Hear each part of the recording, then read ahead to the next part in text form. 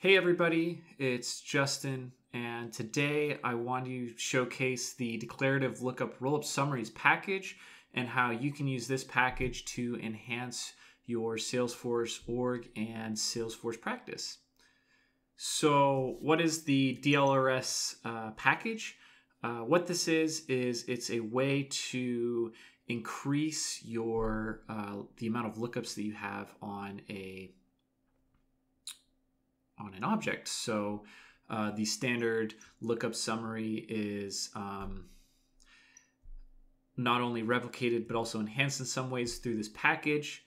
And additionally, you can use this on more than just a standard master detail relationship. You can also use this on lookup relationships, as well as bypass that 25 per object limit that's standard Salesforce functionality. So with that, let's get into maybe some of the pros of using this package. First one being that it's the low cost of free. Bam. Nobody hates free stuff. So not only is it free, but it's also open source. So we can go and read the code for a given page or for a given class. I don't know how useful this is necessarily for the general public, but more specifically that you can read this is anybody can read this, and which is great because let's say that there's an issue because Salesforce updates their code base or Salesforce updates their permissions and standards, then there is a huge community on the DLRS website or not website, but the repository that shares all this information openly. So it's great because if you're getting a specific bug, you're able to fix this and also look and see if anybody else is giving a given bug, which could help speed up kind of your debug process. And I think the thing that comes to mind is there's actually a winter 2020 release that was actually breaking a lot of packages. The form was in this invalid field, invalid created date.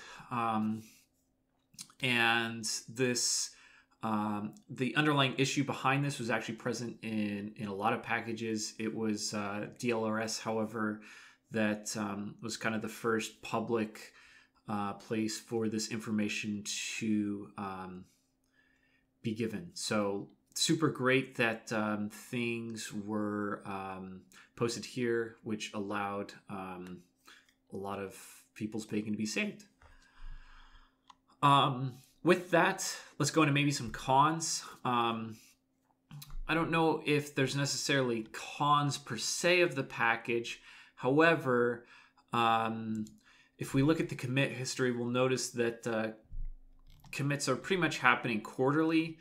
And the reason why this is not really because the package is abandoned or because the owner here has lost interest. It's more that the package has kind of reached its maximum effectiveness in its current state, and there's not necessarily things that need to be actively updated to further increase value in the package. And so many of the updates that are happening are more just standard protocols to either bug fix or go and fix and update to the latest Salesforce protocol. So that's really the main thing. And again, the only reason why we know how frequently commits are happening to the project is because the commits are public. So packages that are closed source, you would not be able to find this information anyway. With that, let's go and jump into the installation process. Okay, so I am at the install screen for the DLRS tool, and I am going to go ahead and install for admins only. I believe that is the best permission setup to do. And again, links are down below in the description to go and access this. And you can also search DLRS on your preferred search engine if the links are down, I guess. So with that, that's kind of the first step. And I'm going to go ahead and show you inside of Salesforce what this looks like. Okay, so we are inside Salesforce here. We have the Declarative Lookup Rollup Summary app on screen. And what we're going to be doing is we're going to be creating a simple rollup summary. What I'm going to be doing is I'm going to be summing the count of all contacts that are related to an account. So with that, let's go ahead and get started.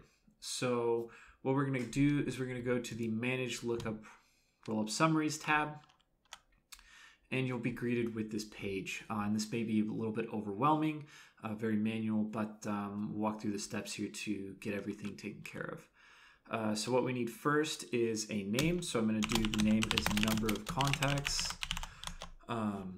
The unique name is going to be kind of the API name, so we'll need to adhere to that schema. So specifically, things like spaces are not allowed here. So I'm going to be replacing spaces with underscores, but it's going to be the same premise as the name. The parent object, in this case, is going to be the account, because that's what we're going to store the information on. The relationship field is how your child object, which is going to be the contact, is related. So the contact's related to the account through the standard field called account ID. There's going to be no relationship criteria. Field to aggregate, because we're going to be doing accounts, it's considered best practice to just use the ID field. Specifically, if you use like a custom field, the custom field could be deleted and that would break this. So that's the main reason. But we're going to be doing a count. And after the setup, I'll go back and explain maybe a couple of use cases of the various aggregates. The aggregate result field is going to be how we're going to store this information. Now, I don't have a field set up, so I'm going to go ahead and create a field on the account. So I'm going to go to Setup and the Object Manager and the account. And I'm going to go ahead and create a field called Number of Contacts. It's going to be a number field. And the length is 18. It's fine. It's a whole number. This won't matter too much. And make sure that your profile is visible to this field. It says to be system admin, so it's fine. And page layout settings accordingly. So I'm going to go ahead and save this. And I'm actually going to search for this and use the field name. So this is the number of contacts with underscores, ends in __ C. So we're going to be using this as our result field here. Aggregate all rows. Now, what you would use this setting for is if you wanted to use deleted field or deleted rows. So if you deleted a record and you still wanted to show that, that's what you would do here. I don't want that, so I'm not going to do it. And then row limit is another option. Again, I don't need to use that in this case. This active checkbox, we'll come back to this and to actually turn this on. But for now, we need to keep it unchecked so we can set up the trigger. The calculation mode is going to be real time. That's what I'd recommend for most people. And the calculation sharing mode is going to be system. Now, when we use the user, that includes role hierarchies, which makes sense in some cases. But for this case, we're just going to be using the system sharing mode to calculate things. And with that, let's go ahead and save. So we can see the lookup summary here. Instead of create new, we see the number of contacts. So what I'm going to do is I'm going to go over to manage child trigger, and it says click to deploy. So we're going to scroll all the way to the bottom and deploy. And this will take a little bit.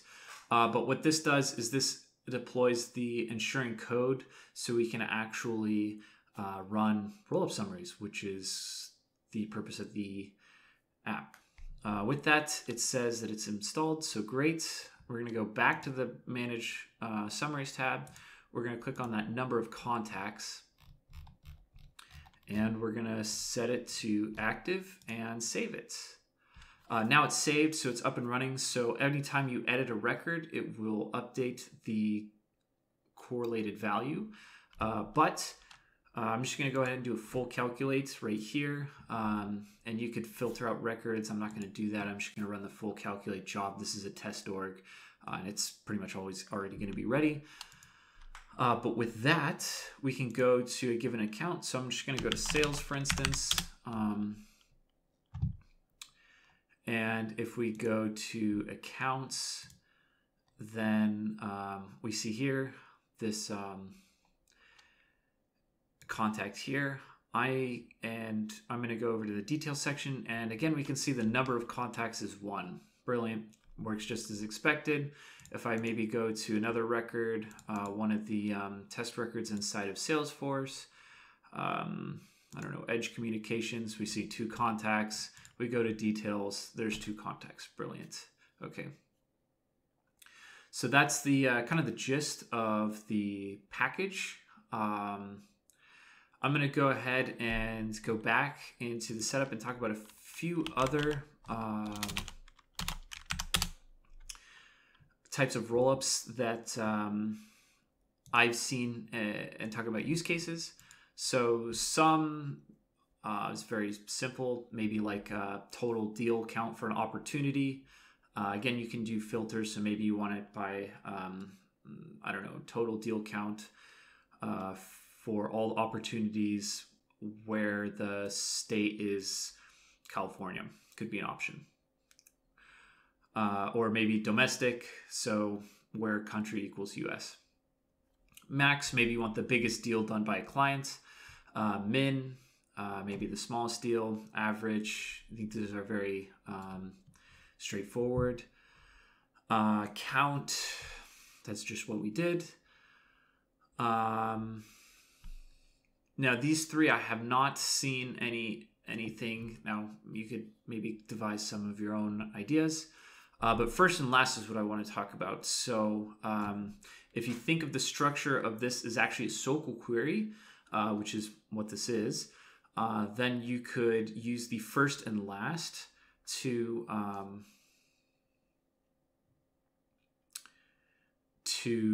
get the information needed. So the thing that I've seen this on is like activity date. So maybe you want the first activity date or the most recent activity date.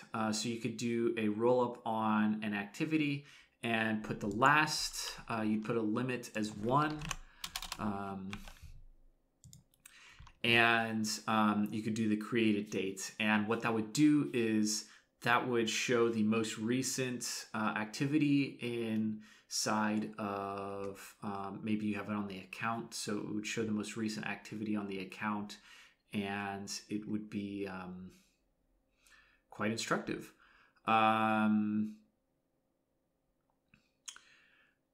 That probably is one of the only use cases for first and last, but I don't know.